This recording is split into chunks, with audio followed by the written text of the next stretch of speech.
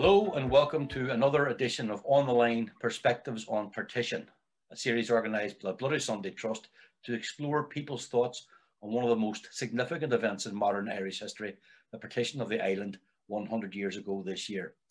My name's Paul McFadden, and our guest today is a County Derry woman whose strength of feeling in relation to national identity drove her to the courts to have not only her Irishness but her non-Britishness asserted. Emma DeSouza, political commentator and campaigner, welcome to this series. I want to go back, Emma, if I may, to 2015 and that issue which thrust you into the news headlines. Really, it's when you and your new husband found yourselves at the centre of a legal and a political and a constitutional storm almost over the issue of identity. Can you briefly refresh our memories about that big moment in your life? Of course, and thank you so much for having me on today. It's a pleasure to speak with you. In terms of how did we end up in that position? Well, it was all quite accidental. I like to joke that I find myself in that situation because I fell in love with an American, and then he fell in love with here, and we decided to make our home in Northern Ireland. And we went through the process then of stabilising his immigration status so that he could remain as the spouse of an Irish and an EU national. Now, in 2015, I wasn't politically active. Like many young people, I had become very disenfranchised from the divisive politics of Northern Ireland and had little interest in it. And in terms of my understanding of the Good Friday Agreement, well, it was pretty scarce as well. All I really understood was that we had the right to be accepted as Irish or British or both. And I always saw this as a great privilege, that we had that plurality of identity and it could be respected. And so I was surprised in 2015 when I applied for my husband's visa to be told by the British Home Office that I was in fact considered a British citizen. And that until such times as I accepted I was British, declared myself as British, paid them to get rid of being British, I could not access my rights as an Irish and an EU national in Northern Ireland. So at the time, I turned to my solicitor and I said, well, this can't be right because the Good Friday Agreement gives us the right to be accepted as Irish or British or both. And I'm an Irish citizen. I've only ever held an Irish passport. I've been raised Irish. I've been Irish my whole life. Why should I have to give up or undermine my identity in order to access my rights, which I'm already supposed to have under an international treaty? And that was really the starting point. We thought back then that this was just a clerical error and that somebody at the Home Office didn't understand that Northern Ireland does have a different set of rights and entitlements.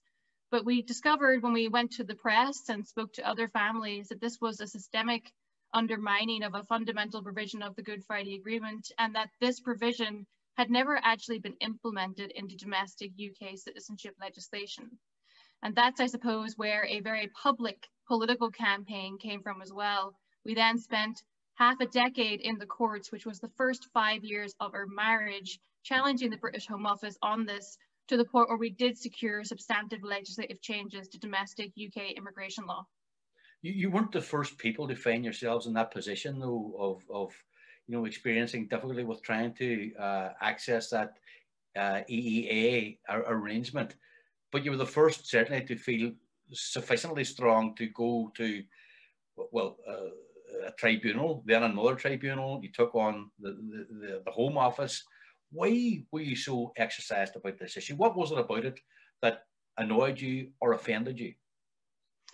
Well, for me, it just felt inherently wrong. There was something so unjust about the process that I was being expected to go through. First off, when we went to the first tier tribunal, I had to outline for the courts every moment in my life that showed that I was an Irish citizen. It's included things like my grandmother reading Irish fairy tales to me as a child, that I did Irish dancing, that I did Irish language for GCSE. And the fact that these things were considered evidence of my Irishness seemed incredibly wrong to me as well. Why should I have to prove that I'm Irish? And the fact that I used to joke, well, if I had done French for GCSE, would I not be able to establish the weight of my Irishness? So this process felt to me very unjust. It felt wrong that an Irish citizen would have to go through this in order to prove to the courts that they are in fact Irish. And considering the text of the Good Friday Agreement, it seemed that the Home Office and the British government were undermining and failing to uphold their rights, their requirements under the agreement to uphold that right. And so I felt like I had to challenge that through the courts. But in 2016 or 2017, I believe actually, we won at the first tier tribunal. And so from that point on, we were defending a decision in our favor. And that's why we kept going through the courts. We understood that there were a number of other families that were equally affected, not just Irish citizens, but also those who identified as British, equally affected by this policy. And we knew that we were lucky in that we were getting political support and media support around our case. And it felt to us that there was a responsibility to push this through so that we could help all those coming behind us and ensure that no other family was going to be negatively impacted by this policy. What did your husband, Jake, make of this, the toing and froing, the battles in the tribunals? You won the first one. The Home Office, I think, was succeeded in winning a ruling in their favour the second time, and then you secured, I think, what was kind of portrayed in the papers as a victory without being explicitly kind of stated as a victory. Yeah, we see that as them conceding. They conceded to our legal argument and changed domestic UK immigration law so that my husband and any other spouse of a Northern Ireland person would be able to remain under EU regulations. So they did that just 2 weeks before the case was due to go back to the Court of Appeal. And in many ways that made sense because the decision in the Home Office favour, which was in 2019, could very well have been overturned in the Court of Appeal. So it makes sense that they would do a political concession of sorts before having to return to the courts. In terms of my husband's take in all this, well, he had a real crash course. I don't think he knew what he was signing up for whenever he married me and decided that he really wanted to live in the north of Ireland. But he comes from a very liberal, progressive West Coast family who are all equally, we're all equally affronted by the situation that we found ourselves in.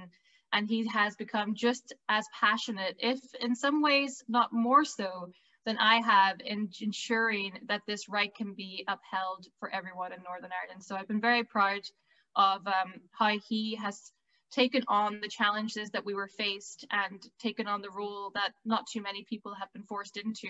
And I'm lucky that I had him as a support system for me in going through that process.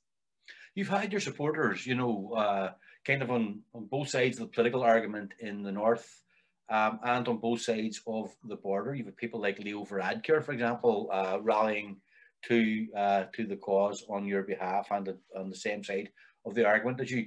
What do people in the Republic make of the lengths you went to and the lengths you felt you had to go to assert your Irishness and all the rights that ensued from that under the Good Friday Agreement?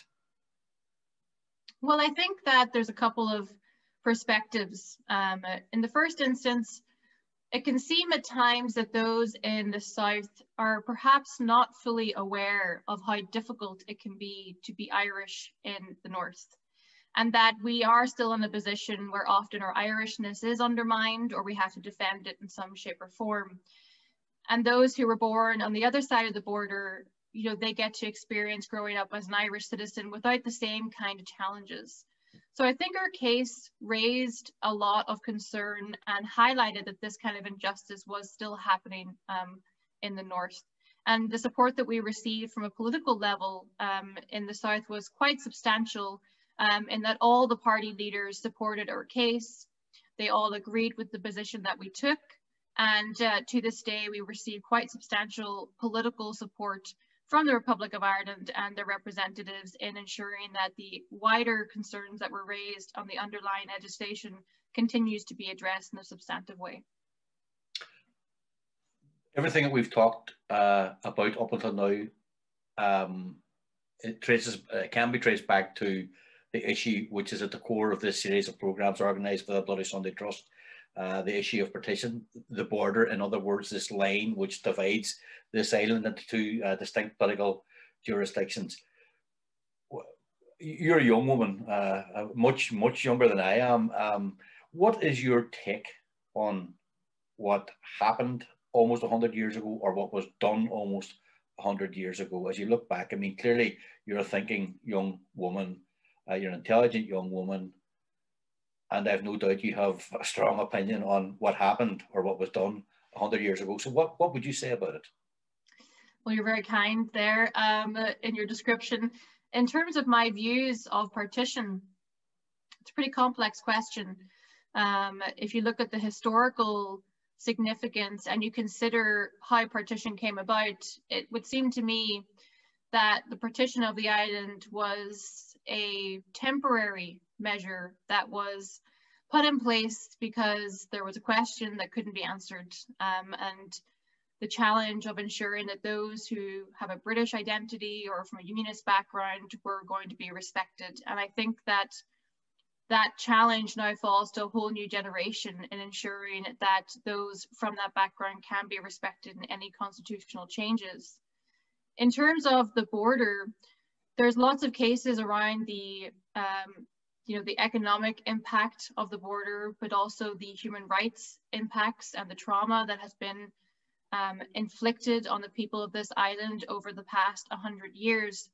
But I like to look also at the partition of minds on the island of Ireland.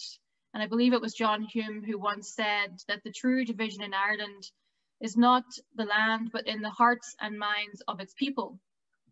And I think that that's very true even today, and that there is a disconnect between the people north and south of this island, despite the fact that we of course hold the same hopes, aspirations, fears, concerns as any person across this island. We still see that there is an inability to truly understand each other on both sides of the island. And we see that now. Explain to me, Emma, how that manifests itself exactly, that disconnect that you talk about. Well, I think that it manifests itself a lot in politics at the moment. You know, we see that conversations are beginning to shift quite sharply to the possibility of constitutional change.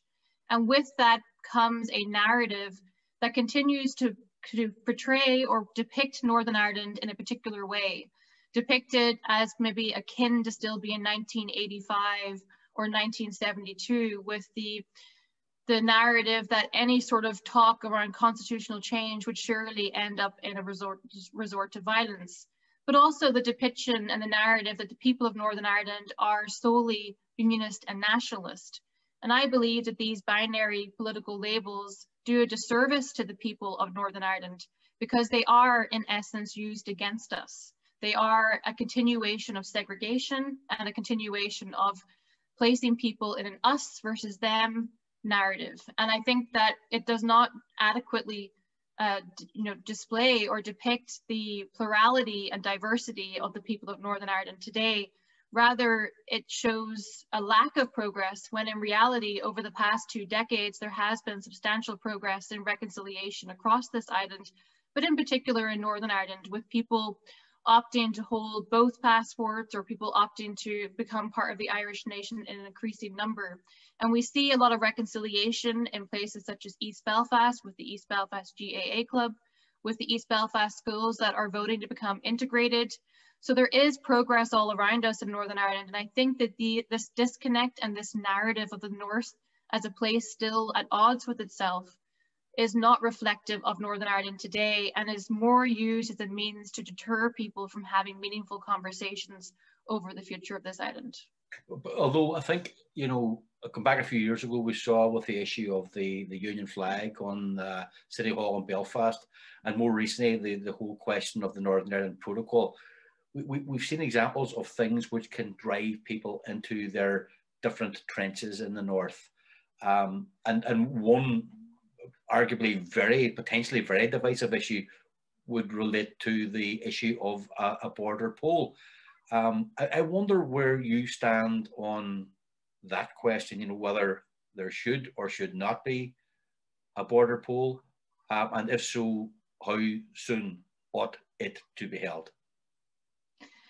Well, I fall into the category of people that believe that it is only a matter of time before there will be a referendum on the island on constitutional change, and that's perfectly okay and acceptable. It is, of course, part of the Good Friday Agreement, And there will be a time where we make real the concept of self-determination. That's nothing to be scared of or fearful of. It will be a democratic process, just as any other referendum on the island of Ireland. In terms of timeframes, I don't think that a quick border poll would be in anyone's interests. Instead, I fall into the category of people who believe that the process will be incredibly complex. There are really difficult and also really boring issues that need to be fleshed out in order for anyone to make an informed decision, such as pensions, education, healthcare. These are the bread and butter of people's lives, and they need to know what they're going to vote for in any referendum on constitutional change. The Good Friday Agreement was drawn up and posted out to every household on the island of Ireland, and I believe that any process on a vote of constitutional change should be done in the same way, where everyone has the answers in front of them and they know what change might look like. I think that that process will take a considerable amount of time. Scotland took 2 years to draw up their plan on independence, but I think when it comes to the island of Ireland, it will take a lot longer. And so what I'd like to see is a citizens' assembly on an all-island basis set up so we can have more dialogue and conversations. Because any event that I've taken part in, or dialogue series, I've taken part in the Shared Island Units dialogue series, any of these events, you can feel that there is a real hunger to have these conversations. People are willing to engage. And I think that with Brexit, what we've seen is this concept of a united Ireland has moved away from some romantic notion that might have been primarily in the minds of nationalists to a more realistic question that people are asking in terms of, well, what would that look like? Would that mean I'd be part of the European Union again? Will that mean that my children will have better opportunities? What will the economic impact be if we were to reunify the island? So I think that the effect of Brexit has changed people's perspectives on what that might look like, and that it will only really be a matter of time until we have that vote. And my greatest concern is that we will not have the legwork done beforehand to ensure that people can make the best decision for their needs. I would note that there are a number of campaign groups already set up in terms of maintaining Northern Ireland within the United Kingdom. There is We Make NI and another group that's also been set up that's targeting primarily those who are the others who don't vote for unionist or nationalist parties. This is good. I welcome these campaign groups being set up because people need to have strong yes and no camps in order to make an informed decision. And I think the establishment of these campaign groups shows us that we are in fact on a trajectory towards having these votes.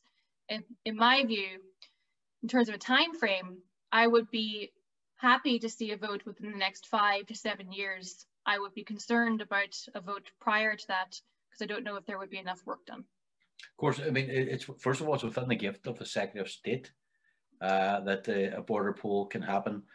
And the Secretary of State has to believe, he or she has to believe that, you know, that there's a possibility that such a vote would result in the kind of constitutional change that many people on the national side of the argument would like to see happening.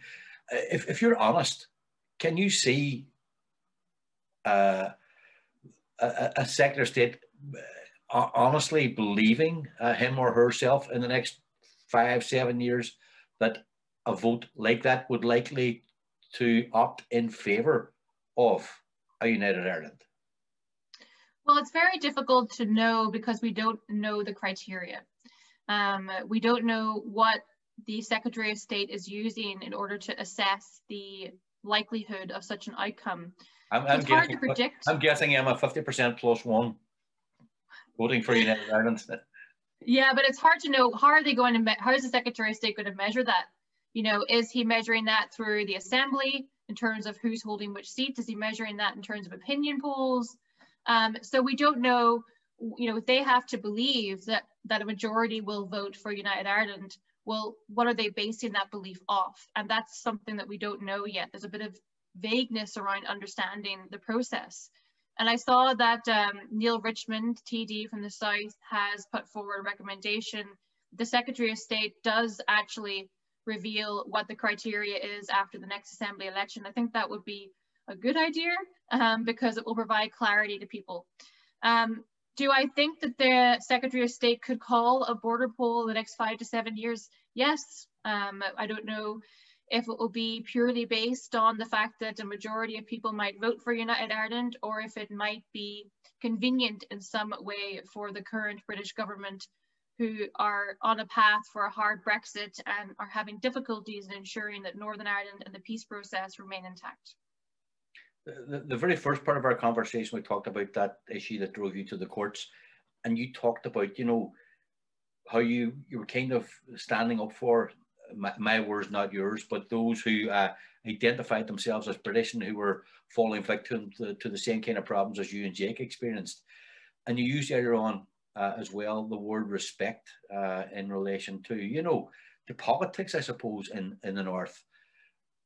How important is it that whatever conversations do take place, whatever arguments are made, that they take place in a respectful way? You know, I mean, it's you're happy to see strong, sort of strong groupings on one side of the argument and on the other, but in the middle, there has to be surely a respectful conversation.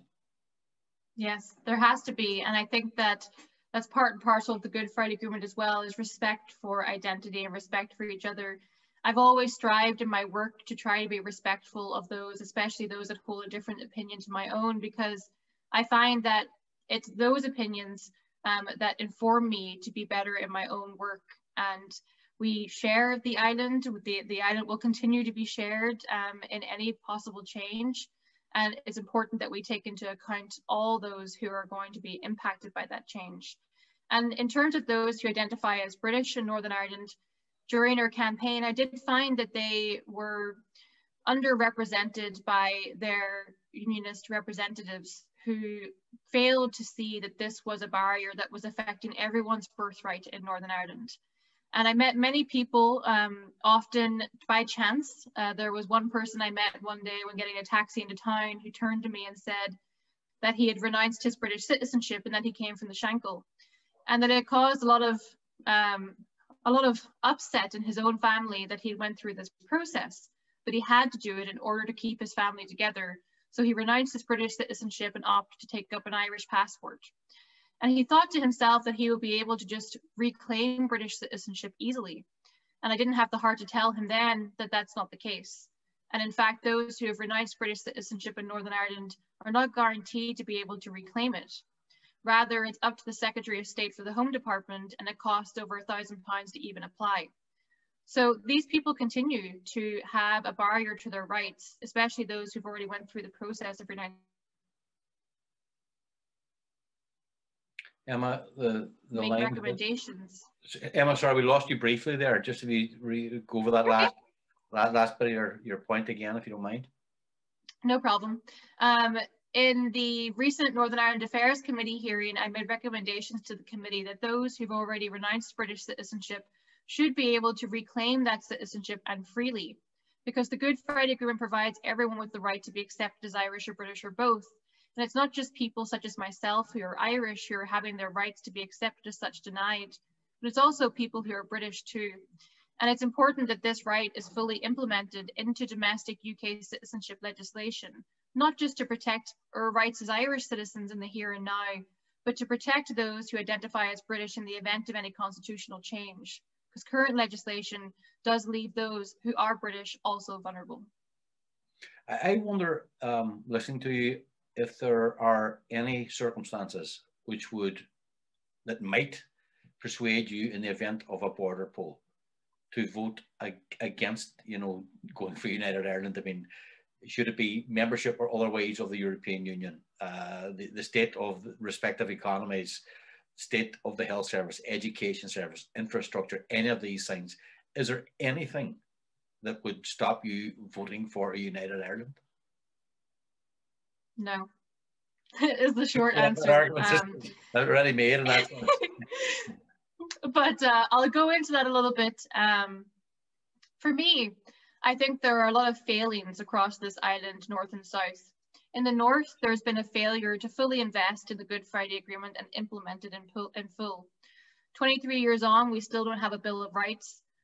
Education remains 93% segregated. Mixed housing has not been fully invested in and continues to underdeliver. We see the politics becoming more divisive, not less so. In the South, there are also major problems in terms of healthcare and housing. For me, I think that the possibility of constitutional change will open up a conversation across this island, not just between those of us who are Irish or British, but also all the other communities that live in Ireland and in the North who currently don't have representation. For example, the EU citizens in Northern Ireland who have no way of naturalizing as an Irish citizen unless they're married to an Irish citizen, but they may have been living here for the past 30 years. Ethnic minority groups, traveler groups, there's so many that will be able to contribute to the conversation. And I find that very exciting, the fact that there's a possibility that we as citizens might be able to have a meaningful impact on such massive issues, that we might be able to give feedback on education, feedback on healthcare, create a new healthcare system, create a system where rights can be embedded across this island, and also looking at creating new national symbols as well. I mean, not too many people get to have those kind of conversations, and I find that to be very exciting. But also in terms of emotional level too, I think that the reunification of this island will be cathartic for people. And that when we talk about reconciliation, for me, the next logical step in reconciliation has to be reunifying the island of Ireland. And it's there where true reconciliation can begin, not just between people in the North, but between people North and South. For many people, they talk of things like reunification and partition are almost theoretical concepts. You're a South Derry woman, but you now live very close to the border in County Fermanagh. So it's there are pragmatic issues at play here. There are practical issues. How do you find the impact on your life of the border when you live as close to it as you now do? I mean, it is incredible that I can, switch phone networks from the comfort of my living room where I currently live on the island at the minute, or if I go out for my morning run on a Sunday, I'm crossing the border into the Republic of Ireland. So really it has been eye-opening to experience that. And I think that my experience so far of living in a border constituency makes me very acutely aware of a number of issues that have been allowed to languish over the last few decades in terms of accessibility, for example, and poverty. In the Northwest, we are all but disconnected from much of the island. And it strikes me that that puts people in a very difficult position in terms of poverty. If people are forced to have a car, then that's an expense that they have to take on because they can't get buses or trains from where they live in the Northwest. If both people work in different jobs, then they have to have two cars, and that then puts an added expense and pushes them under the poverty line as well. I think that living here has opened my eyes to those concerns, and it's also made me more acutely aware of how impossible it would be for there to be any return to a hard border on the island of Ireland. And I'm acutely aware that there are many within unionist political camps that are in some way hoping that Brexit would have brought a hard border, and it would be completely unworkable. Not just in terms of how that would work in operation, but I think that any return to sort of border structures or any kind of border on the island of Ireland would raise concerns around the border that exists in people's minds, and it would make people concerned that we'd be taking a step backwards and not forwards. So living here really has expanded my understanding of the constituencies and the counties that have seemingly been abandoned over the last 100 years. Well, Emma, if moving to Fermanagh has opened your eyes, I think the last half hour or so will have opened many of our viewers' eyes to maybe aspects of this whole question of the partition of this island in ways that maybe they had never previously considered. Thanks a million for joining us on the series, and thanks for being so candid and so forthright in sharing your views with us. Thank you so much.